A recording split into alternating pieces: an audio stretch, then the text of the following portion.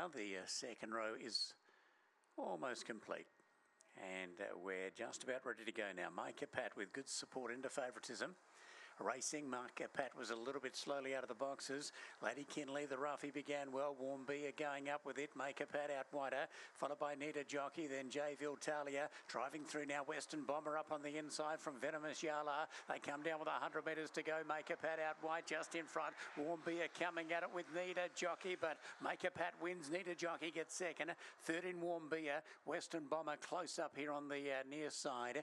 They were followed back in behind them then by Lady Kinley. Venomous Yala was a fair way back with J. Viltalia.